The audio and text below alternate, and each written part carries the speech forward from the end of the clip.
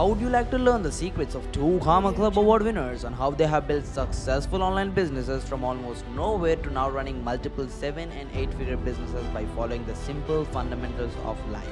And let's see how they have used the powerful funnel systems, processes, automation, and social media to help their business grow at a different pace.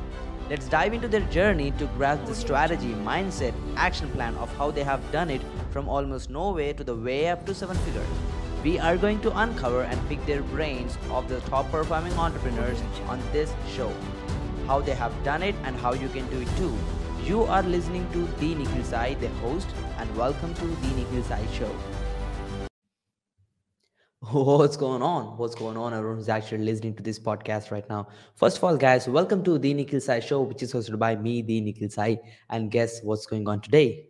We're back with another amazing two Karma Club winners. Not just winner, it's going to be winners this time. This is going to be a feast. We're not just having one person today, but two people who are amazing marketing experts when it comes to the digital marketing space, the funnels, the e-commerce, everything which is going on as a trend right now. This is going to be an amazing podcast, so make sure to stick around. And I personally have a great connection with the people who are actually joining the podcast today. I mean, this is a very emotional journey. I mean, the guy who's joining today is one of my early mentors. He's helped me to raise my prices, get me into high ticket stuff, and help me understand more on the funnel side. I was like little newbie who was trying to figure out the funnels, and he was a key part of my journey, one of my early mentors who gave me that push to take my journey to the next level and set things up for me.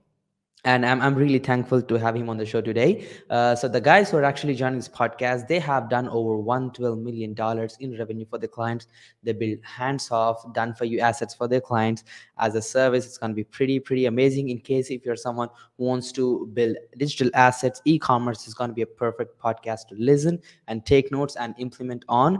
And these guys are merger and acquisition specialists. So guys, let's not waste any time, and actually let's have a two Karma Club winner and another two Karma X winner together on this podcast today. It's going to be a feast, so make sure to stick around. Let's actually welcome Alexander Olave as well as Jeremy Michael, CMO and CEO at AO Elite. Hey guys. What's up? Hey Nikhil, thank you for having us, man. Sure. Absolutely. Thank you for both of you for actually making this happen. I'm pretty excited for this, guys. How are you doing today? We're doing phenomenal, man. We're excited to be here on this show, man. You know me. I'm an open book. Jeremy's an open book, so we're I'm like a Absolutely. It's gonna be definitely a fun podcast. So yeah, I mean, Alex and Jeremy, like we can actually get started with your backstories. Like I know Alex, I saw you in a tent. That was a pretty crazy time. So yeah, I think it's gonna be pretty crazy to share your backstories. Can you please start? Like, how did you start it in this journey? Yeah, absolutely. What's really cool, man, is and I'll get to my story here in a second, but it's like you always want to surround yourself with like-minded people, and I think how AO Elite got to where it is today is just doing that, is really changing the environment, right? Change the environment to have the right mindsets, right? The right mindsets bring the right skill sets. And like, once I met this guy and heard his story, and we can even start with yours, man. I mean, we were both homeless at one point. We both lost everything at one point. And I think it's really important for entrepreneurs to really push past that adversity. So Jeremy, do you want to go ahead and start with yours, man, to kick this off? Yeah. So what's interesting, like he said, is we were both homeless at one point, himself living in a tent. I myself had achieved a level of success in the course of coaching business, had made a little bit of money. I lost everything. I had a partner up and walk away with it, got zeroed out, ended up getting evicted from my home. You know, when you start making 30K a month, 50K a month, up to 100K a month, you start to feel like you're the king of your own castle. You know, you control your life. Nothing can stop me. I'm all the way up kind of stuff, you know. So I was at that point. I had elevated and scaled my lifestyle and was spending money on things I shouldn't have, you know, but I was also had moved into a larger home, was leasing a home. It was like $7,500 a month or something like that at the time. And I was doing great, you know. Well, we had some problems. I was focused on income and sales and competing with everybody. You know, I always say all the time that you have to wake up feeling like you have a fight to win. But what I was doing in the beginning is I thought that fight was that next reward, the next 2 Comma award or the ring or, you know, whatever I was trying to get before some of my competitors or companions in the online marketing space. I was competing, right? So I was focused on that and not focused on business admin, not focused on operations. I ended up getting audited by the IRS. They tore me up, man. They levied my accounts for like 20 something days. And my partner at the time, who was once my roommate, actually, and I brought him in as a partner because he was so adamant about being a part of the business and wanted to be involved in what I was doing, went into a 50-50 partnership. And it's not even related to the partnership that we have now. This is a good, healthy partnership. This was a bad one. And what happened was I woke up on a Monday morning after they unfroze the accounts. He took about $380,000 and disappeared on me. And I haven't seen him since. So I got zeroed out. Let's track him down. I know, I'm telling you, got evicted from the house. I moved into a motel. But what's interesting about my story is I sat in that motel for about 30 days, not wanting to do anything. I had no desire, no motivation to get up and do it again. I was eating, throwing up after I ate, just in a state of depression that I couldn't lift myself out of because I didn't feel motivated to do so. I was like, what's the point of doing this again? But what happened was there was a day in that motel when the AC went out, the little units that they have under the windows in the motel room. The AC went out. I went to the front and I asked the guy, I said, hey, can you fix this? And he said, I'll send somebody tomorrow to fix it. Well, the problem was it was 99 degrees today in Florida, not tomorrow. So I was sweating. It was hot. I was running the shower. The cold water was running in the room just to get the cold steam. Is that even a thing? Cold steam? I thought steam was only from a hot shower. But yeah, it was like cold mist, coming from the shower in the room. And the guy comes and he yells at me and he says, hey, you're running the water too long, like you're running up my water bill in the room, because I had the door open. So I wanted to open the door to let any kind of air or breeze flow in because I was hot. And you know what? And I just got pissed off and I said, you know what? This is it. They can, you can lose money. You can lose tools, you can lose equipment, you can lose everything you have, but what you cannot lose is what you've learned. So you can't lose your skill set and you can't lose your abilities. So what I did was I sat there and I sweated out a new funnel. And that funnel I literally sweated out a new funnel. That funnel that I built while I was sitting there sweating in that motel room has now done over $11 million in sales. So, and I've got a book coming out called The Motel Millionaire, and it's all about how I built a multi-million-dollar business from the motel room, and that pivotal moment, I guess, was the moment that I realized, hey, why am I suffering here? Why am I sweating? Because that's one thing I never liked. Right? I don't do a lot of exercise. I mean, the most exercise I get is like getting out of bed, walking downstairs to the kitchen, and then walking back up the stairs. Hey, we got a lot of stairs in the house. There's a lot of stairs. So it's more exercise than what you think, and there's a lot of space here. So walking around the house is exercise in itself. But I never liked to sweat. So if there was like one thing, that'll motivate me to do something, I guess it would be like, just being sweaty and tired of the situation that I'm in. So I wasn't comfortable anymore because I was sitting there wondering why I was in that position. Not wondering why, more so blaming myself, because I have always understood that it's easier for someone to blame somebody else for a situation. The most difficult thing in the world is to take accountability for what you did yourself and how you played a part in what went wrong, right? And then fix it within yourself. Right. So that's the most difficult thing that I had to deal with at that point. But fast forward to now, and what got me from that motel room to where I am right now is consistency, right? Being consistent. Right? A series of small actions in a single direction leads to big wins. So what I did from the day that I was in that motel room has made all the difference in my life. And it has gotten me to where I am and will continue to get me where I'm going. So I don't really know a lot about what happened, from the time he came out of that tent, I definitely feel like it's pain. I think you hit the nail on the head, right? You literally sweat out a funnel. It was the pain of being in that hotel room and really it being hot and knowing that you had the mindset and the skill set to get out. That was really it. I'll kind of give you guys a quick, 30,000 foot overhead view of my situation, right? As a professional fighter the last 10 years, I got an opportunity to invest in the gym. It was every last dollar that I had, every last penny, and I sunk it in. And I did not know marketing. I did not know sales. I did not know persuasion. Turns out you can be a really good professional fighter, but a really shitty business owner. And I lost everything. 3 months later, the doors closed, and I kind of like sunk into self-pity. I had an identity crisis at the time. It's like, man, you were just a business owner. You're not going back to the 9 to 5. Go move to live in a tent. And so I did. And I did that for eight months. And halfway through, it was like some kind of awakening, just bitch slapped me, right? Can I say that on the air? Right? Slapped me and said, you know what? You can take accountability for where you are right now. Go to the library, read everything on marketing, persuasion, sales, influence, read everything that you can. And I did that for the next 4 months. Got a job as a hotel manager, saved up money to buy a car, moved to DC, Ubered, and started my first agency. And then from there, it just expanded into what is today, which is AOLE. So Wow, that's beautiful. I think both of your stories has a real, internal self-sabotage itself. Like you're getting comfortable. Sorry, you're not getting comfortable with where you are. You're accepting that you made yourself that situation and you want to get out, and you took the consistent actions to get out, which is just, I think everyone should do that probably. I think that's a pretty intense story. Thank you so much for a quick introduction, guys. And I think let's get into some AO elite stuff. I mean, you've been scaling this through the roof. So before we get more into like business on how you have built and scaled AO lead in a very short period of time, I think we can give a quick backdrop on more about like you're very intensive on e-commerce. So we'd love to learn more about from you guys who are the experts here, like how to actually start and scale an e-com stores. Do you think this is much saturated right now, or how do you guys look as the expert in the industry right now? I mean, I would definitely start and say when I talk to people and they're like, hey, you're an e-commerce, I always change the positioning of it. I say, no, we're a mergers and acquisition firm. Because yes, we build e-commerce stores. Yes, we grow them and scale them. But the whole intention is to exit those businesses. Because if we look at data, if we look at infrastructure, the multiples on those are so much more than, say, a traditional brick and mortar business. So our goal is to not just build, grow, and scale assets. They're to help investors really exit those assets. So now they can distribute their wealth in other areas of life. I don't know if you want to chime in on that.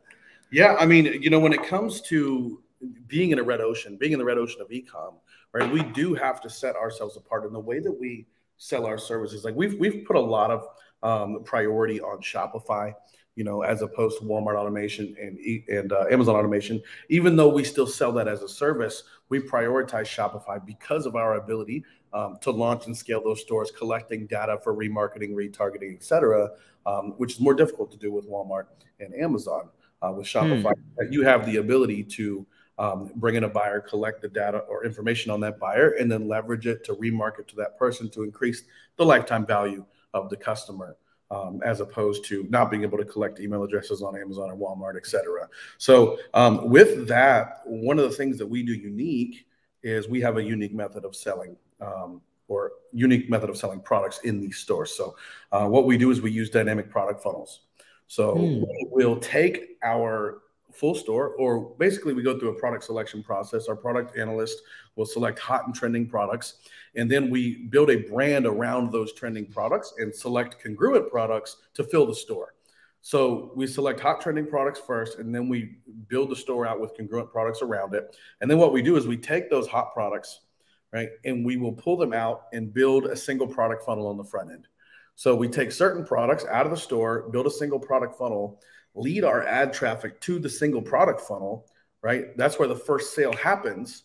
Okay, so we pay to acquire a customer once, and then what we do is we retarget and remarket them back to the full store. So we remove confusion. Like traditionally, you would run ads, lead people to the full store, and hope they buy something, right? It's the spray and pray method, right?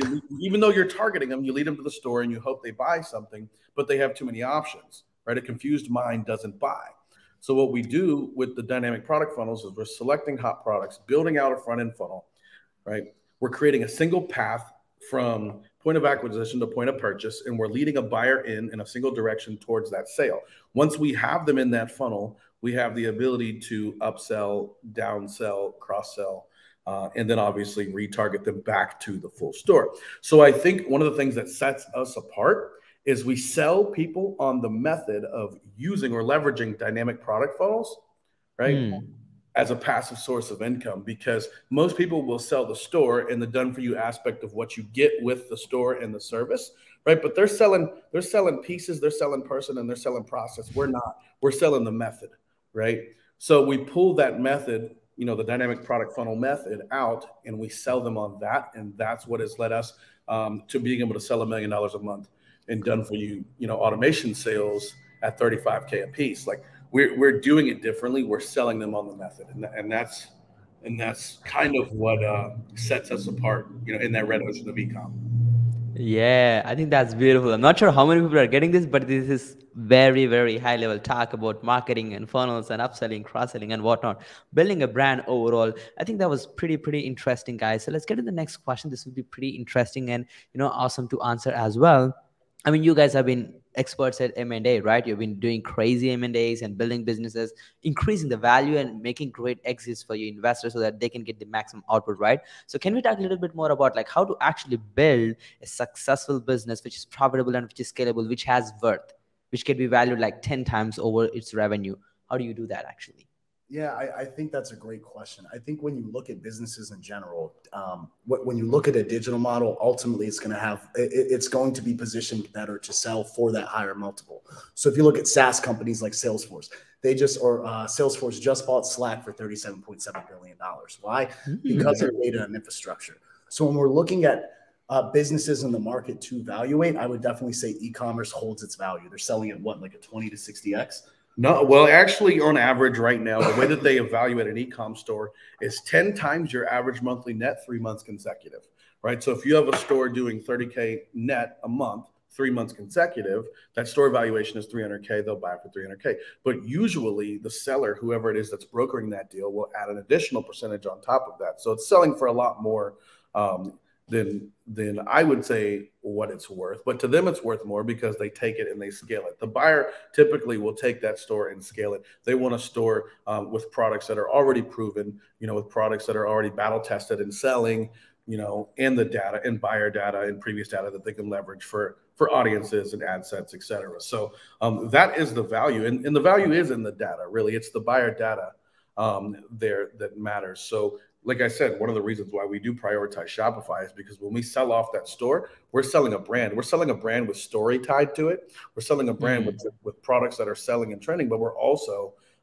selling a buyer's list. We're selling a list of buyers. We're selling a list of opt-ins, abandoned carts, everyone who may or may not be interested. And that data matters. These days, everything is algorithm run. Right. And the algorithm is much smarter than the human. And we like to think that we're smarter than the algorithm. We like to guess the type of person that is most likely to buy. But at the end of the day, you upload that data and the algorithm will tell you who is most likely to buy. Yeah. So that is a key point there that, that a lot of people and when they're new to e-com and selling products, it doesn't matter if it's e-com, digital products, info products, whatever, right? Everyone thinks that they know better than the algorithm who is the person most interested in your product, and they will guess and they'll set all these filters and exclusions and target, narrow their targeting so much that they miss buyers, right? Yep. And a whole other topic. I don't really want to jump into paid traffic strategy right now, but my point is, right, we have over 110 partners now, so 110 stores launched and running. And with that, we have an ass load of data, right? So we have buyers, we have leads coming in, we have buyers coming in from all of these stores, It's a conversation with us. Like we go back and forth about it. We're like, hey, do we want to package this up for one big exit? Or do we want to continue to scale these brands and flip these stores for our partners and just continue to do that and be more, like you said, a mergers and acquisitions company? But I do think as we continue to grow, because we're bringing 20 to 30 new clients a month. If we continue to do that at that rate, by the time we have 300-400 stores, somebody's going to step in and try to swoop us, because there are a lot of guys in the corporate world that are not in e-com, and they're like, well, shoot, we have all this capital. We want to jump into the e-com business. What better way than to just buy these guys out and already have 400 stores running? You know what I mean? Yeah. What better way than to just use our money to swoop up, 300-400 stores and already be ahead of the game, So we know that's coming because we know that a lot of people are shifting away from real estate. A lot of people are shifting away from other investment opportunities and looking at digital assets now. Exactly. So e-com stores as a whole, you have to think of them as digital assets. So we're building our digital asset portfolio. And at the same time, we're making a lot of people a lot of money because we're giving them something that has what we call a QER, a quantifiable end result. right? When you invest in Hmm. crypto and these other things, you don't really have that A QBR. metric to You track. don't have a quantifiable end result, right? With a digital asset like an e-com store, there's a system and a process to launching and scaling a store and selling products, right? And you have KPIs and you have numbers, and you can determine based on you putting $1 in whether you're going to get 3, 5, or 7 back out. So it's almost like we call them S&P, systems of mass profit. You know, like an ATM machine, you drop $1 in, you get 3, 5, 7 back. At that point, how much would you drop into that machine if you were certain of that outcome, right? So Hmm. it's all a science for us, especially me. I dig deep into the marketing and funnel strategy side of things. And it's a game. I love the game of business. And the e-com business, as booming as it is just like a complicated chessboard, man. Not that chess, not that chess is complicated. I could whoop this guy. No, yeah, I got I would say think about it like this, right? Every client that comes into our portfolio, right? Because it is a portfolio of data, is contributing Hmm. for clients and knowing exactly what's going to convert from landing pages to, converting copy to creatives, right? So all of this data becomes a portfolio that we can leverage for each and every one of our clients in this process. So I think that's what we're doing differently. I feel like a lot of people in the game, they're, when you look at their offers, is just, kind of what you can do for them rather than what you can do for the client, right? So Yeah. I'm really excited where we're going. 2022 is going to be very bright. We got a lot of stuff in the book. So I mean, you guys will just have to. Yeah, you got a great roadmap, and I think that was a beautiful articulation of all of the knowledge and exact way to actually build a high worth business right there, guys. I really appreciate the information you're giving away. This is very, very high level talk. Guys, you need to take notes on and start executing this inside your business, like how you can execute the stuff exactly Alex and Jeremy are actually giving away. And let's get to the next question. This will be pretty interesting. I mean, I've seen AOL lead like from the start, like from the day you change your Facebook banner to where it's right now, and the way it's gonna go to the next level. It's gonna get that level. You're gonna chat about that very soon as well, right? That's gonna be exciting. But yeah, like one of the pretty interesting things is that, like, as it done for you, of course you have a different offer like M&As and stuff like that, but you have scaled rapidly, like way quicker than any other people in the done for you space, right? So how did you actually manage that scale, like rapid scaling as a done for you agency, charging premium prices? How did you do that, guys? I think that's a great question, Nikhil. And I think it comes down to having great sales and great fulfillment and great marketing on the front. And those three pillars have really changed everything. And just being able to, as a business owner, look at our bottlenecks and see objectively what we need to optimize every single week is what's moving us in that direction. The culture of A players in our business moving towards that direction. Everyone just being so aligned to that vision that it's moving us towards that direction. If that makes any sense. Yeah, I absolutely. think a lot of what contributed to rapid growth, and scaling fast is having a back end team, a back end sales team so dialed in. They understand the buyer, they understand the person they're selling to, they understand the psychographics of that person, their lifestyle, their interests, their behavior, opinions, attitudes, beliefs, right? Pain points, problems, and obstacles. When you have a sales guy that not only understands that about the person they're talking to, but is also hungry, as I said, they wake up every day feeling like they have a fight to win, and then they Shout go, out to Danny. right? We call it prey drive, right? So Hmm. prey drive in an animal is the instinctual ability for an animal to see their prey and kill it without thinking, right? Do you think when, let's say, a wolf sees a squirrel, he doesn't second guess whether or not he's going to kill that squirrel, right? He just goes Gonna and, catch it first. right? So in a human, in us, right, our prey drive is our instinctual ability to see something with our eyes, recognize it with our mind and our heart, and have the guts to go get it without second guessing ourselves, right? Because animals don't do that. So like in prey drive, I don't want to get too deep into it, but it has multiple activators, and one of those activators is competition. You know, the other one obviously is positive gain. Then you have fear of loss and all those other emotional activators that also play into sales itself. But I would say that having a sales team trained, right, having guys on your team, setters and closers both, who have mastered their craft, is what has led to the rapid growth. And they have to be hungry to get it. They have to be making those calls. They have to be following up, right? 80% of the time, it takes 7 to 15 touches to close a prospect, the average prospect. And 80% of the people that will buy from you won't buy the first time. So understanding that you have to be fanatical with your follow-up, right? You have to be aggressive with it. Not aggressive in your languaging, but aggressive in basically in the follow-up itself, in your consistency. And that's what's made the difference, really, man. I mean, look, at one point we got to $1 million a month in sales with a still creative on the front end. You know, so you have a still creative. It's just an image. No retargeting, just an image. You're running cold ads, bringing people in, right? But when they get on the phone with that person, it's what they're saying on that call that matters, right? Yeah. It's the rapport. It's the empathy, right? It's the understanding of the problem, okay? And then it's their ability to uncover the value necessary. Value is usefulness. Like, a lot of people get confused on what value is. It's utility and usefulness, right? Basically how the buyer views your product or service, the positive effect that it can have on their life or in their business, right?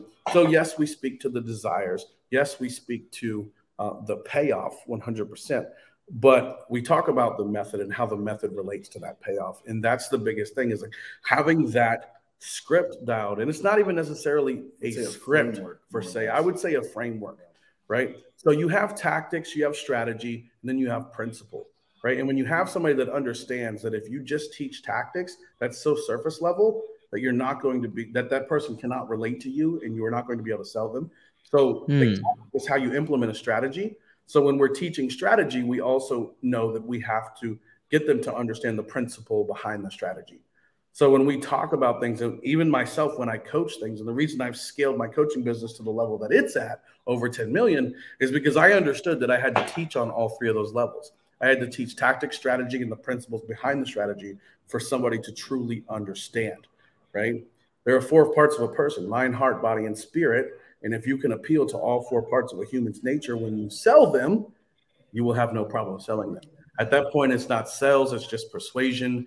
You're allowing them to do something that they already want to do for their reasons, as opposed to convincing them to do something out of selfish reasons. So there's a lot to it, man. But I think if I had to look at what we've done, you know, going from like still creative, generating leads, and then selling them on the back end. Once we knew that the sales team was where it needed to be, right, and was rocking out, then anything that we did to change on the front end, ad creative, scripting, building that attractive, building that, you know, creating the sales message, you know, anything that we did after that just allowed us to scale faster, right? So we went from a still creative to focusing on a sales message, right? Actually having a message that attracts the right people, repels the wrong people, leads them to a VSL that indoctrinates that person into not only our belief system, but into wanting what it is that we have to offer, our vehicle, right? Our vehicle of these done-for-you automated stores, these done-for-you Shopify stores, Amazon, Walmart, etc. So like once we knew, we kind of validated the offer and we knew that we could sell it with a still creative, everything we did from then on just improved process. We know we dialed in efficiency. We had the back end sales team dialed in before we had the front end figured out, right? So, and that's interesting because that's backwards from the way most people work their ass off to get the front end sales message figured out, and then the back end is trash. Yeah. So most people, they focus on copy, they focus on all, and don't get me wrong, that is super important, right? But we threw the offer out, got interest, and then had the back end so dialed in that they closed. Were we working harder for that close? Absolutely. And everything that we did on the front end, when we started incorporating pain, problems, desire, opinions, attitudes, beliefs, and all the psychographics of our buyer into our front end sales message, right, to further qualify the individual that was coming in, it made the sales team's job so much easier. Yeah. So much easier. So now they're thankful for what we've done on the front end, and it's allowed us to scale beyond where we thought we were going to be. Let me rephrase that, because we know we are going to be much further than we are. I always say, look, we can be 10 steps ahead of most people, but still feel like we're 10 steps from where we want to be. Right? That's powerful. Yeah. Russell's going to have like 20 awards in one, man. Let's do it. I told him on stage, Russell, if you're listening to this, we're wrestling for charity next year. and I'm pretty sure Michael would appreciate that. Yeah, I've seen that. I'm pretty excited for him to fight you. And I've seen like Danny and you were having fight, and he was so aggressive, right? Like, right? That was pretty interesting too. Come get me. Yeah, Yeah. yeah. Pretty interesting, guys. Yeah, that was very very insightful, Jeremy. Thank you so much for giving us so much valuable information on this podcast episode. And I think this brings down to like dialing into the actual point of actually collecting cash, like having that salespeople, like the back end, very much ready, so that you can build the funds to build a real business. Because once you have the cash, it's not a problem. You can figure out the rest of the part, the infrastructure, the fulfillment process, as we speak about. And like one of the great jobs AO8 has done is actually nailing down, getting the right psychographics of the customer and getting the exact potential customers on the call. I mean, you weed out all the people who don't have the cash, you weed out all the people who are not looking for these types of investments, you weed out the people who are not educated on what you're selling, right? And you've done a great job getting these appointments, like pre-framed appointments of people who are your potential clients, right? Because you want a squirrel, you don't want a piece of wood in front of you as you're a wolf here, right? So I think it comes down to getting the right appointments. So like, I mean, you're selling a pretty hyper high ticket offer considering, industry standards, people selling Shopify products. It's like very below average on what we're actually doing, right? So can you talk a little bit more about like getting appointments of potential clients? Like how did you successfully manage to be hyper profitable while you're scaling through the roof? I think it goes down to being granular on aligning expectations and really pre-qualifying these prospects, because they may be a little bit more to acquire as a lead, but at least when they do touch the pipeline, right? Because we've got a process. They can go in and book a call. If they don't qualify, they can't even make it to our calendar. So at that point, anything that comes into the pipeline, we know that it's super qualified. From that, from there, our sales teams, they're sharp. Our sales guys are sharp. So they do a great job of piecing it together on the back end with their framework. Yeah. So on the front, right? Most of our cold traffic campaigns that are going out are run, are basically targeted based on data. So in the beginning, everyone starts with interest targeting. You're targeting different interests to see, or basically I call that like fishing in a pond, like you have a pond that may be interested. There's fish in there somewhere. You're throwing this pole and this pole and this pole and this pole. And then what the algorithm does is whichever one bites first, it prioritizes that area of the pond, Yeah. Like there's the fishing hole. All right, now let's deliver every single ad to that area, right? But what we do is once we have buyer data, so based on buyer action, like in the funnel, once we have people who are opting in, once we have people who are purchasing, right? That purchase data, that opt-in data is being fed back to the ads manager. We're building lookalike audiences, and we're building audiences based on user action or buyer action, right? Then what's happening there is it comes full circle, Every new action that happens in the funnel, every new person that comes in and books a call with us is fueling the fire, It's feeding, yeah. audiences. Absolutely. So that conversion data is being fed back, and we're consistently finding the right type of person. Now, I say that's part of it, right? The second part of that is it's not just about finding the right person. It's about, as I said, having a message that attracts that person and repels the wrong person, right? One of the things that we do on the front end that's been highly effective is we run ads following a certain format, right? That format I call the preach method. It's PREACH, pattern interrupt. You got 5 seconds to catch, less than 5 seconds to catch their attention in the news feed. That's your scroll stopper. You have a pattern interrupt, immediately communicate the reason. So reason and result. So you're communicating the reason, you're talking about the problem, okay? And then you're showing proof of a crazy result. That's what hooks them, okay? So pattern interrupt, reason and result, educate, answer objection, call to action, hope to see you on the inside is the invite, which takes them into a VSL, right?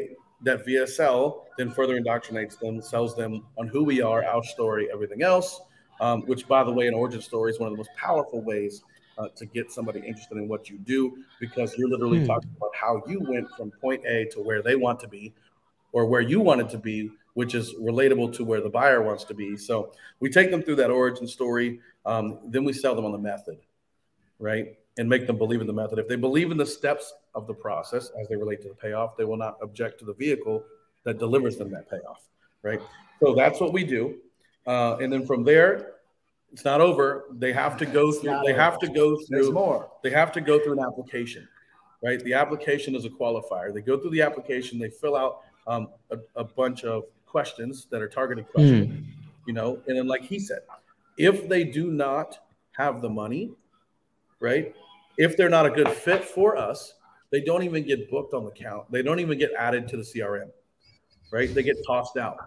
Wow. So if they go to fill out that application and they don't fit, if they don't fit what we're looking for or ideal buyer, then they're not going to be added to the calendar. We still capture the lead, and sometimes when our sales guys are bored, which they never are, because they always got qualified leads to sell to, But if and when they ever do run out of qualified leads, there's a whole list of people who didn't qualify that may have the money now after a couple of months, et cetera, right? So we do capture them, but they don't get added to the CRM or the lists for calls, right? So one of the things that helps us there is having our lead pipeline so dialed in and segmented, right? Our lead pipeline is so segmented down into who qualifies, who doesn't, right? We have a hit list of people coming in for the first time that need to be contacted. After they're contacted, we have a farm club, right? Then we have a top 25, right? We separate the bluegills from the blue marlins. We take out the big fish. After talking to them once, we know whether or not they're a big fish, most likely to buy. We separate those individuals, put them in the top 25 or the hot list. And then some of our best closers prioritize on the hot list every day. So that's kind of like, and we dial it in that much. And then basically we just have a hungry team, man. Like, yes, do we assign leads? Yes, we assign leads every day. But after that closer has spoken to their assigned leads, they just go attack the list, right? Because there's a massive amount of other people there, that may buy or that most likely will buy if they're contacted. And so one of the things that we've really been adamant about is staying on their ass, number one, about being hungry, but two, about follow-up. We know that 2 to 3% of people are innovators. They convert daily, right? So those people are people who make decisions right away. They're fast thinkers, right? Then you've got about 13.5% of people who are early adopters. They need to see things 3 to 5 times, right? Then you've got early majority, 34% of people that need to see things 5 to 7 times, late majority, 7 to 15 times, right? And then 16% of people that will never buy. But that's called the law of diffusion. If you want to look it up, it's a statistic based on the way people make decisions, right? So it's a bell curve. And what it'll show you is that the majority of people that will buy from you and make that decision to go all in with you and your company, about 80% of those people will buy if they're contacted or if they hear or have seen you that many times, right? So it's a math game.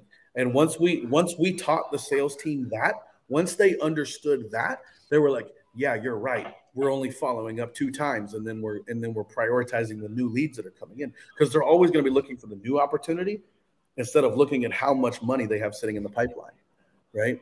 So we're just we drill this into the team every single day, into the sales team, and we're like, listen, the average salesman falls off after 2 follow-ups. And that's ridiculous when you know that 80% of your sales will come from people who need to see things 3 to 5 times, or 3 to 15. You've got 3 to 5, 5 to 7, 7 to 15. If everybody after 3 touches is 80% of your sales, then why would you fall off after 2? Wow, that's ridiculously simple. So that's a big part of it, and I can't stress that enough. It's like the majority of our sales come from fanatical follower. Wow, that's a very, very insightful conversation, guys. Pretty deep overview of what you've been doing, how you've been selling very, very intensive high ticket stuff throughout the roof using this exact strategy. Appreciate you, Jeremy, for completely laying out this. I always say when you can tell whether a person knows what they're doing or has the experience that they say they have when they open their mouth. So that's on point. Yeah.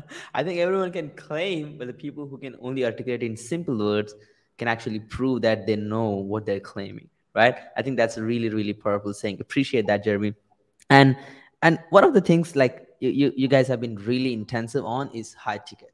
I mean, everyone talks about high ticket, your high ticket closer when you charge over $1,000. Like, is that really high ticket comparing to you? Oh my God, nah. That's not the conversation we're having here. I mean, your kind of projects, right? If you have 3 paying customers, that's a 6-figure day for you guys. Mhm. What a game changer, right? I think that brings you to the next level question here, which is like the high ticket mindsets and offer to create this type of high ticket offer. Can you dissect like the mindset you need as an entrepreneur to charge? Like they need courage internally to say even that price when you're on a sales call, right? So how to get that mindset at the same time, like how to dissect their offers where people can say, oh, that's overpriced or inflated, like what you're saying, right? I could get it done in 5, or like Shopify is easy, like all of that crap. Like how do you cut short that and make it on point? I feel like it comes down to really quantifying the value in the offer, right? I feel like anyone can sell anything for any amount of money. Is the value justified to the buyer? He talks about this amazing story about orange juice. I mean, I don't know. You might have to share the orange juice story. I don't want to tell you. It's not relevant. But really quantifying the value of what it is that you're selling. So I feel like a lot of people are selling themselves short, or even the way that they're structuring offers, right? I see a lot of agency owners have the infrastructure that their clients need, and they're charging a front end and a retainer, but there's really no equity on the back end. Well, if you could get them where they wanted to be, shouldn't you deserve a little slice of the cake? And if you could do that with multiple businesses in the market, everybody would win. Everybody would win. So, yeah. I think people doubt their own ability to deliver a return that's 10 times what the ticket price of what they're selling. I think the reason why people don't raise their prices in anything, whether that be coaching or whether that be, a done-for-you service. And number one, I feel like a done-for-you service should always be higher ticket. Anytime you have more time commitment into something, when I build out my value ladder, my core offers are courses. They don't require any of my time. And then as we move up the ladder, time commitment increases, whether I'm on a coaching call, or whether I'm, doing one call a week, or whether I'm doing one-on-ones with that person, or whether it's a done for you service, like what we're doing with AO, right?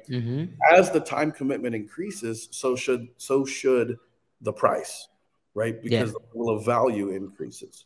Okay. And I don't think that people understand. I see a lot of people that come to me and they say, well, if I raise my prices, I can offer this and offer that. People think that if they add more pieces to the equation, or if they add more time, one of the biggest mistakes that coaches make is they will think that the more money they charge, the more time they have to give to that person, right? And people don't want more time with you. They want results, because until you've delivered them a result, they don't care about how much time they're spending with you. In fact, we live in what we call the current of the urgent. Everybody wants everything done faster. So if you can shorten the amount of time that you deliver them that result, then it becomes worth more than you saying, hey, for $30,000, I'm going to give you 6 months of this, right? Well, how about for $30,000, I'll give you this result in 2 weeks.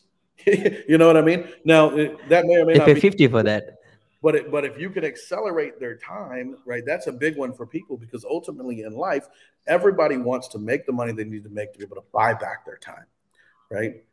They don't want to pay $30,000 for something that's going to take 6 months to do. Now, one of the things about the done for you offer is understanding that it does take, several months to get a store to a level of profitability that's consistent, right? And we make them understand that when we're selling them. But we also say that typically we scale these stores a lot faster than that, because it's in our interest to do so. If we're partners on the back end, then it's in both. We have mutual interest in scaling these stores as high as we possibly can, as quick as we possibly can, for the revenue that's generated on the back end, right? But I think when it comes to selling high ticket, people got it wrong. They got sales wrong in general, right? And that's the big thing, is they don't number one, they don't understand what they're selling in general. Because if they truly themselves understood the value of what they were selling, then they would know, like I know, that I should be charging way more for our service. We're not charging enough. You know what I'm saying, though? Like if I know, because I've done it several times over and over and over again, am capable of building you an asset that generates 6 to 7, multiple 7 figures, right? Then why would I limit myself to only charging you $30,000 when I know it's going to potentially bring you 6, 7, 8 figures? Yeah, so it's way more than you can actually put the number on. I will say this: I will caution some of you. I will caution some of you to not raise your prices and charge 50K if you're not capable of doing that for someone, because that's what gets people into hot water. What gets you into hot water is when you say, I'm going to charge you $30,000, $40,000, $50,000, and you can't deliver because you don't have the knowledge, or you have not walked the walk and battle tested your abilities enough to know that you can deliver a 10x multiple, right? If you can't deliver that to them, then charging that much is going to get you, in some hot water, and it's going to lead to complications, so that's kind of like, and I know you got a lot of guys out here who are teaching and preaching, screw the value ladder, forget about the low front end products, go high ticket, go straight high ticket. And yes, you are right. We have to sell less people. We sell 3 people, it's a 6-figure day. And that's unfathomable for some people, right? But understand that we didn't start with that, right? Right? Until we got to a point to where we mastered our craft, right? To be able to justify charging that. Okay. So I would say if you're a beginner and you're listening to this right now, this podcast, and something, like, it's not enough to think what you're doing, right? Because a lot of people stack what they know on what they know on what they know on what they know, and they get by and they make money, right? But they haven't mastered any of it. Okay. You can if you master one skill, your primary skill, you can make $1 million easy in a primary skill, right? With one primary skill, you can get one of these awards right here, right? Wow.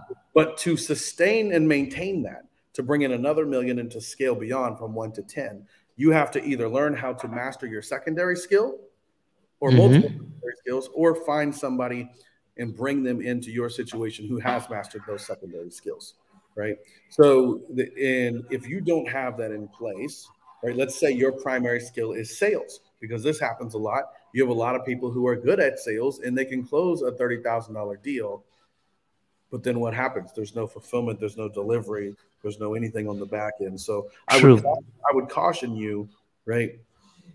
If you know that you are worth more than what you are charging, raise your prices and don't look back, right? Raise your prices and don't look back. I remember the first time that I started selling a high ticket offer, because I launched, in the online business, back in 2016, and I was selling a $997 offer like everybody else. The $1,000 offer, that's like the main price. And everybody's like $997, thanks to Russell Brunson.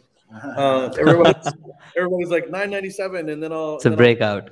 I'll upsell, right? So I started with that, and I made a decent amount of money doing that. And I remember the first time that I sold a high ticket offer of 20K plus, 25K plus, I was like, wow, it's so much easier to sell somebody with money than it is to sell somebody without it, because people with money's not an objection. True. Right? Yeah. So when I say, what is your buyer's main objection? And somebody says money, I was like, you're wrong. Right? Because for people with money's not an objection. Right? They care about the value, and if price is the problem, then you haven't uncovered that value. Right? So I will say this, and this is why I caution them about this, is because it's easier to sell people high ticket, right? But it's unethical to do so if you cannot deliver on a 10x multiple. Wow, that was pretty powerful, Jeremy. Appreciate you going to very in detail on how to actually build an offer for high ticket, and how to get the courage, and how to look at your own fulfillment systems, and raise your prices, or understand the right price to charge for your clients. That was pretty intensive, brother. That was interesting. So let's get to the next question. We would love to get into the tech stuff, like what kind of tools, CRMs, follow-up systems you use when you're becoming a wolf in the sales game. So overall, like, to run the AO Elite, like, what kind of tools you use to manage your projects and clients for productivity? Yeah, I mean, it doesn't get real complicated on the software side, right? We've got Notion on our project management, setting up Zaps to communicate with Slack, so now the team knows what's going on internally, and then high level to go ahead and manage the CRM, right? It doesn't have to be complex. As long as you've got a system that works for you. I know a lot of people get really geeked out, like, oh my God, do I need this system? Do I need that system? No, keep it simple. If it's effective and it's working, just scale it out. Yeah, and what's funny is a lot of people will go through, what we call shiny object syndrome, where every new software that comes out, all the bells and whistles that the software does, they're like, oh, but if you download this software, you get this feature, and you get that feature, and you get this and this and that. One of the greatest things I ever did, that had the greatest impact on the scalability of my funnels and my business is simplifying the process, removing all the bells and whistles. All you Hmm. is a constant flow of traffic, right? You need a selling system, so you need a funnel, right, to funnel that traffic through. And you need a presentation. You need to be able to deliver them a presentation, whether that be a VSL or a webinar, or a free training, whatever it is that you deliver them, you have to have that. But you do not need all of these crazy bells, whistles, automations. You have to have the ability to track. That's important, right? So you have a constant flow of traffic, your ability to track that traffic and retarget that traffic, right? But that's it. And then just have your selling system dialed in. Like, we literally removed all of the crazy webinar software, like Webinar Jam, EverWebinar, GoToWebinar. I've used them all and removed them all, right? Because I found it much easier to just embed a video into a funnel page. Take the video, embed it into a funnel page, and let them watch it, and they're sold on the message, they're sold on the message, not, I mean, they're just so, look, I get it, right? Those software guys got to make their money too. 22. But when I removed all the clutter, because think about it, you can spend your day logging into 6 or 7 different platforms, or you can spend your day logging into 2, right? Your funnel and your CRM, And make the same amount of money or more money, basically. That's what matters. And then when you have your sales team hungry and dialed in, and they're logging into the CRM for you, you don't even really have to log into that. I don't have to look at the CRM because I know the sales team is attacking it. And whenever I do look at it and I see that they're not attacking those leads, then it's a different conversation. But, you attack the sales team. But I have traffic, I have Facebook, IG, YouTube ads, right? Simple funnel system with an embedded video, no crazy bells and whistles. Okay. The ability to track and retarget, that's important. And then a CRM. Perfect. and that really is all you need. Right? Yeah. Sounds like a complete plan. Do we incorporate SMS? Yes, we do, mainly for retargeting. Do we have automated email sequences? Yes, we do. I believe the more you add to your sequence, the more you're going to sell, the more money you're going to make, right? So we do have those things in place. But again, with a software like Clickfunnels and High Level, so to answer your question of what we use, even though we usually charge for that, we run ads on Facebook, IG, YouTube, etc. We do omnipresent retargeting on all platforms, but we're mainly Clickfunnels, right? Clickfunnels to High Level. High Level doubles as our CRM and our auto response. So we do a lot of automated follow up through High Level and CRM stuff, obviously through High Level as well. So those two, and then all the ads platforms really is all we have. Any special analytic platform used to kind of track on all the data? So because of iOS 14, messing up tracking, pixel tracking. Yes, we have Hyros, we have Psychmetrics. So and LeadsBridge as well, we utilize. But even then, it's still not clean, right? Even then, it's still not clean. It's still not clean, But at the end of the day, it is what it is.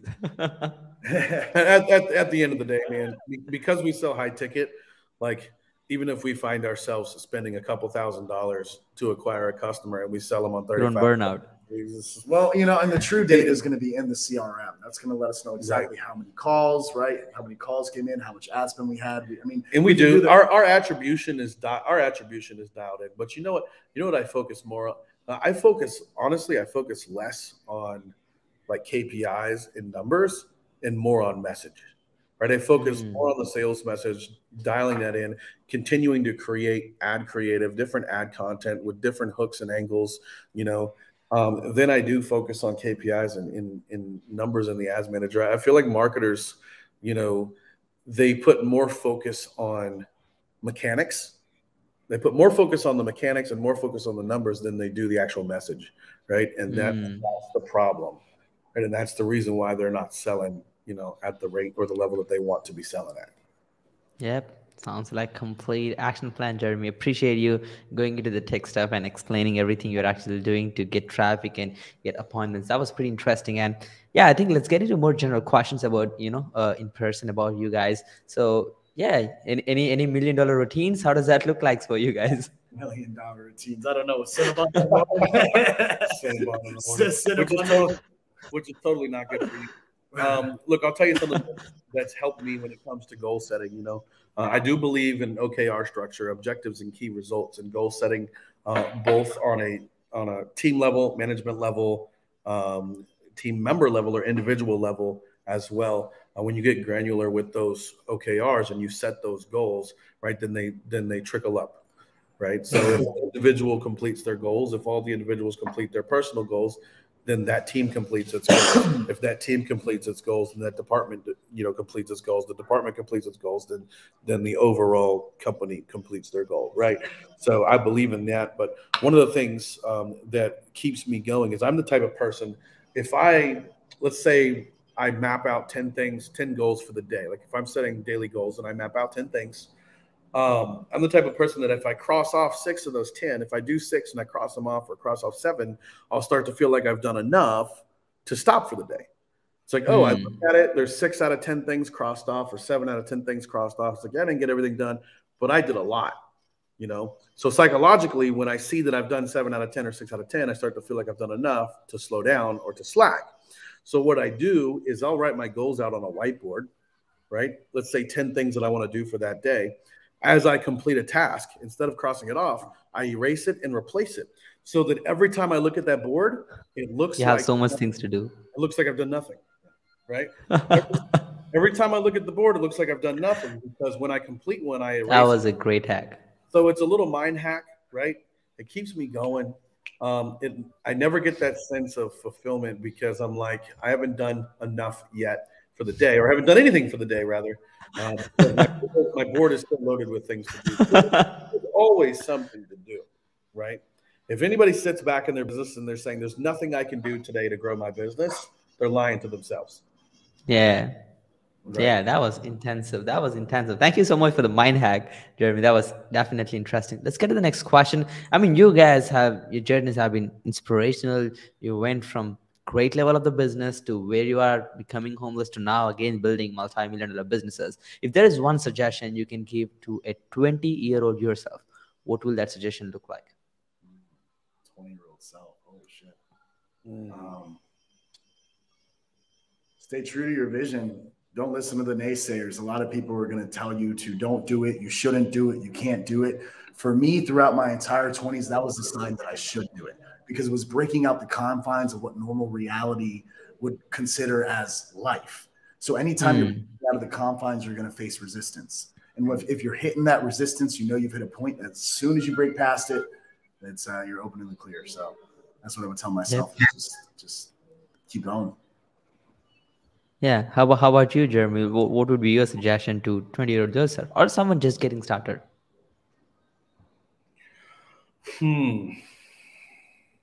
Well, I would tell somebody, number one, to get really clear about what it is that they want, right? And then how they are going to take what they want and solve a problem for somebody else with that, right? So get clear on what it is that you do and how it solves a problem for somebody else. And then get clear on the person that it solves a problem for, right? And then craft a message to articulate your solution to their problem. One of the things that I would go back and another thing that I would go back and probably tell myself now is to focus on mastery. Right? Mastery is your ability to execute on something effortlessly without the use of conscious resources. Right? We tie our shoes, we don't have to think about it. We brush our teeth, we don't have to think about it. Right? So, and again, it goes back to what I said earlier. When you know something or you think you know it, you stop learning. Okay? So one of the things that you should be focused on in one area at a time, it's very important, one area at a time, focus on mastery. Focus on knowing so much about what it is that you are trying to learn that you can do it effortlessly without the use of conscious resources. And then once you've mastered that, move on to the next skill set or requirement in your business to grow. Like, for example, I focused on paid traffic mastery first, and then I went into copywriting, and I went into email marketing, and I jumped into, funnels and automations, and I mastered one at a time, and then I stacked mastery on mastery on mastery on mastery, right? So I would say focus on mastering one thing at a time and get so good that even when you yourself know you're operating at a level 4, everybody else thinks you're at a 10, right? So that's when you know you're good. When you yourself feel like you're at a 4, everyone else thinks you're at a 10, you know? Yeah, that's how you become a grandmaster. Yeah, appreciate that, Jamie. That was so insightful. Yeah, yeah, awesome, brother. Let's get to the next question. Your life's biggest achievement so far, and any next bigger goals, milestones you want to hit. Ooh, man, I feel like I haven't even scratched the surface. I mean, you could rack up all the achievements, and I just honestly feel we haven't even scratched the surface. There's so many things ahead of us that I'd like to do a lot more humanitarian things.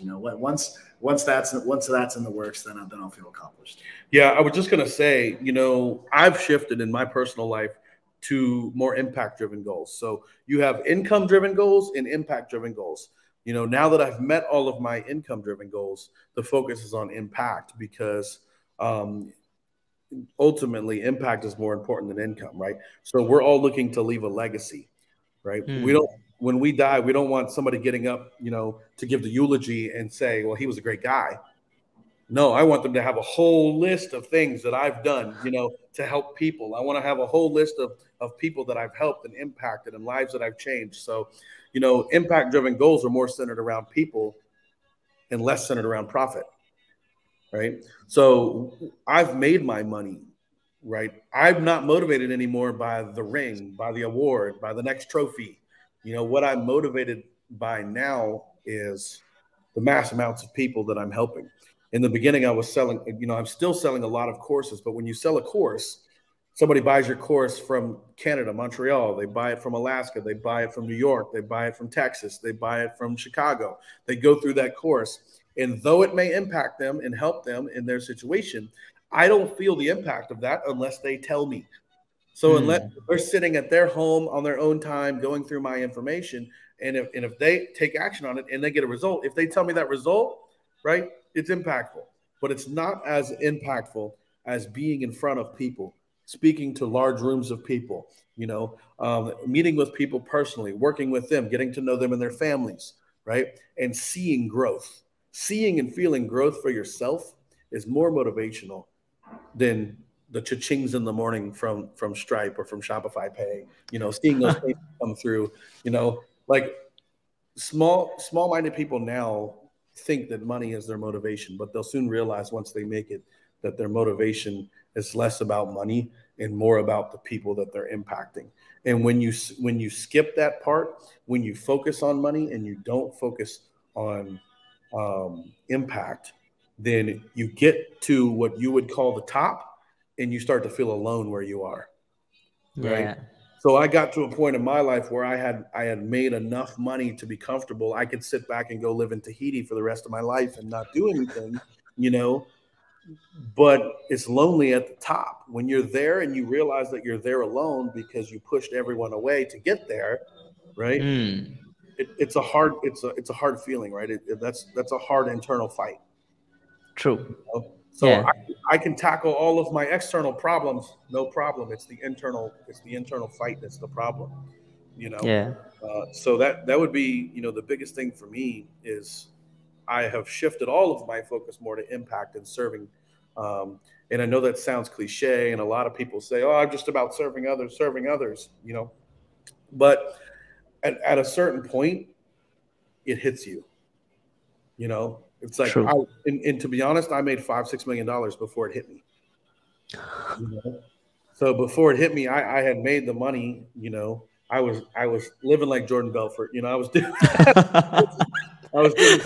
That was powerful. Hey, look, I'm not saying he's a guy that doesn't care about impact because I know now that he cares. He definitely cares about impacting others, and he's changed a lot of lives and helped a lot of people. I'm just being funny here, but I was living that lifestyle.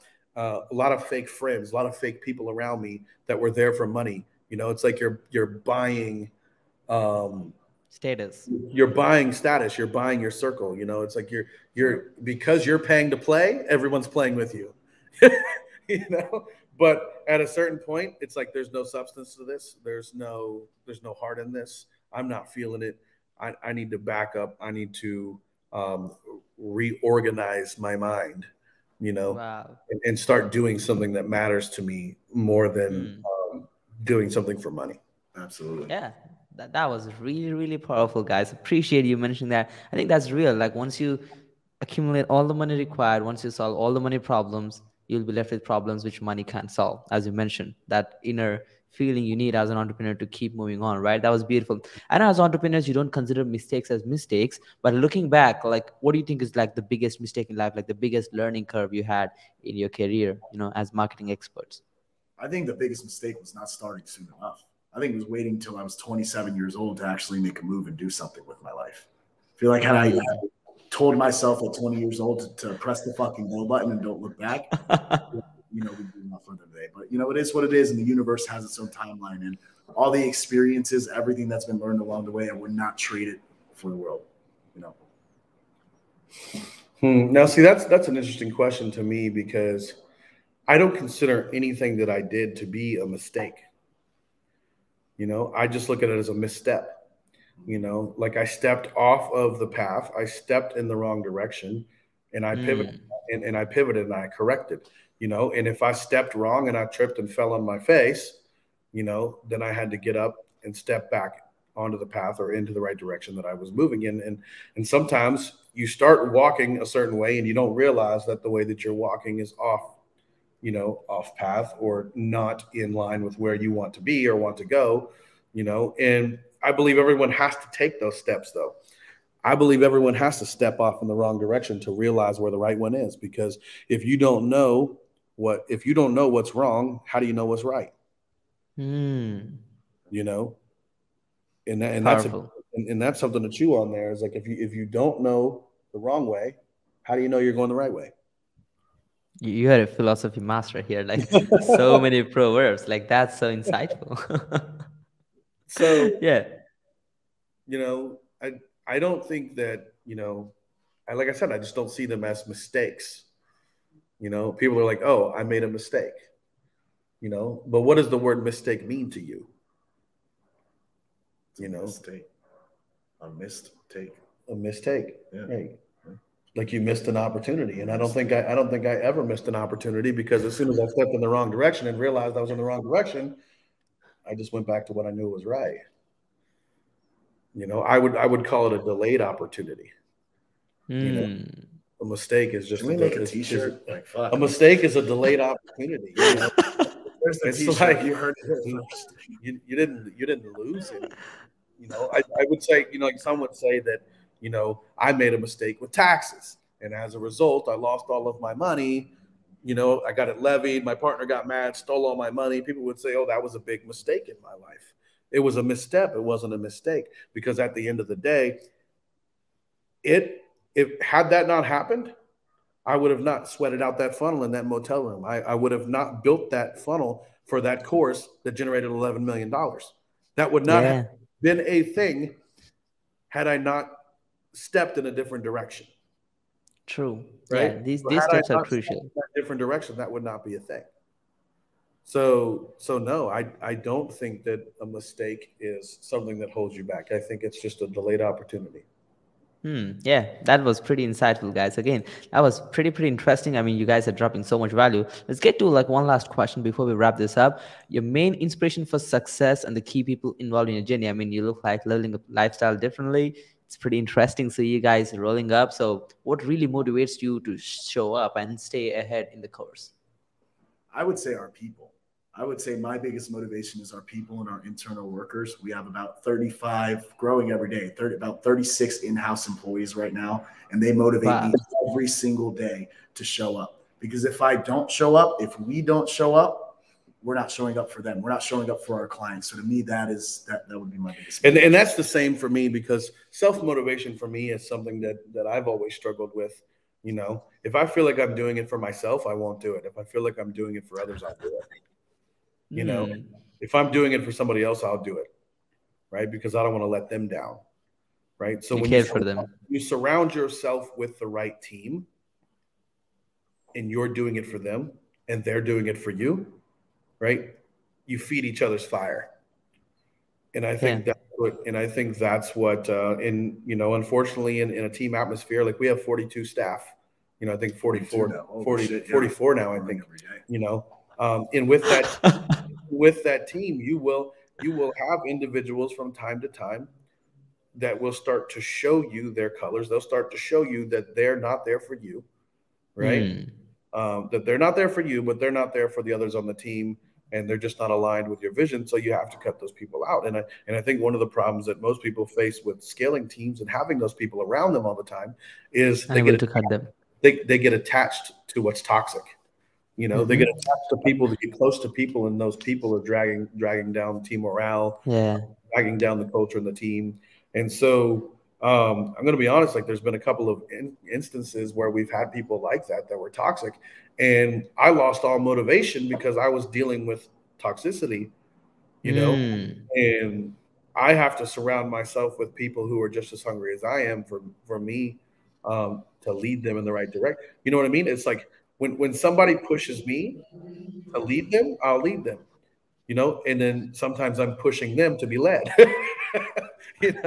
But yeah, I mean, I think we should talk about this like a little more. Like every entrepreneur kind of does this hire, and they're emotionally attached to this person, and they cannot like deal that situation to kind of let them go, right? Like us high level entrepreneurs who've been having A players in your team, right? Like, with a small team of 40 people, you're doing multi-million-dollar crazy stuff, right? You have A players, right? Like, how do you let go these people? Like, when these guys are not for you, not for the company, not for the vision you're building, like, how do you deal with that situation? Like, it's a personal question, by the way. I think it's understanding business is business, and that other people are relying on, this toxic person either being in the process or not being in the process. And the longer that toxic person stays in the process, the more it's affecting the overall morale of the team. Because it can either happen top up or the bottom up, or sometimes it happens, both. One of the things that I do is I don't make the decision myself. I talk to my team about it. I talk to my team, and when you do that, and when you find out, that you talk to the team, and none of the other team actually clicks with that person, vibes with that person, or wants them there, then it's like, okay, yeah, now I'm certain that this person has to go, and I don't do that to try to create, a bunch of drama within the team. I don't say, hey, tell me what you think about this person, that person, blah, blah, blah. But if we have an issue, we definitely address it with the team, and they give us their concerns. One of the things that I do that I got from Judge Graham and Matt Monero, is they do 911 meetings every morning. Basically what that means is, at 9/11 every morning, they address issues and problems from the previous day. So they have one meeting where they start off by addressing issues and problems from the previous day, and then they talk about objectives and key results for that day as well. So during that time, it's the time for the team to step forward with their concerns, to step forward with any problem, and we're very transparent with it, and I've done that, and it helps. Like when you give the team, because what'll happen is team members will come to you and they'll say, I just didn't want to say anything because I felt like you were such good friends with that person, or I felt like you were so close to that person that I didn't want to say anything to jeopardize my own position. That's real. So that's what happens is that you can have, a toxic person in the company, and nobody wants to tell you that they're doing wrong because they don't want to jeopardize their own position. So we have like an open door policy where it's like, listen, you can come to me or come to Alex, and you can speak to us about anybody at any time. Are we going to go share that? No, we're not going to go share it with everybody because we don't want to bring down team morale, but we're going to understand it, and we're going to take that into account when we're making our decisions moving forward. That was very, very insightful and powerful. Appreciate you giving that information away. I think you guys are so insightful, and like the top experts here who's gonna kill it and gonna kill it continues. It's gonna be amazing, guys, to be a part of your journey for sure. So let's say if someone is interested to be a part of AO Lead, wants to build some systems and process, like where can they find you mentoring? Yeah, absolutely. I would just say right now, go to aoelite.com. We've got a mastermind that will be coming out in January. Just pay attention to the Facebook for that. But yeah, I would say for now, go to www.aoelite.com and book a call. Get out. I would say it's really easy, guys. You pull out your card, right? You pull out your card, and I'll tell you this: I can't help you till you commit, but once you commit, I won't let you fail. That was powerful. Yeah, appreciate you guys. So, guys, make sure to check out aoelite.com to build hands off, done for you digital assets for yourself and build fortunes for yourself. That's going to be pretty interesting. And, guys, it was so insightful conversation to have both of amazing people on this podcast today. Any last word before we conclude the podcast session for today? I would say get out there and go implement, guys. Take anything that you've heard of value from this podcast episode and go implement it in your own business. It's gotten us to where we're at, and I hope that I hope that you guys get value from it as well. So, absolutely. I just want to appreciate you guys for listening. For those of you who are here, I know a lot of you will be listening after this is posted. So I don't know if they're here live or here on the replay. I don't know, but we're glad you're here anyways. And if you have any questions for us, you can reach out to us. You can find us on socials easy. Alexander Olave, Jeremy Michael, we're there. The crazy guys, you'll see us doing crazy stuff like boxing in the backyard, traveling all over the place. We tend to be in different times all the time, but yeah. awesome. Yeah, that was interesting. So, guys, this is it for today. Once again, Alex and Jeremy, appreciate you guys. Thank you so much for this amazing opportunity. It was definitely very, very powerful podcast episode. One of the best value ever a guest actually delivered on the show for sure. This is very insightful. So, guys, make sure to take notes, start implementing as just Alex concluded, and stay tuned for the next interview, guys. I'm going to be coming back with another amazing guest, just like Alex and Jeremy. So, hope you enjoyed the podcast session for today. If you need any more help, check out AO Elite. And we are going to be signing off. This is me, the Nikhil Sai, and Alexander Olave with Jeremy Michael signing off for today. Peace. Bye-bye. peace. Namaste.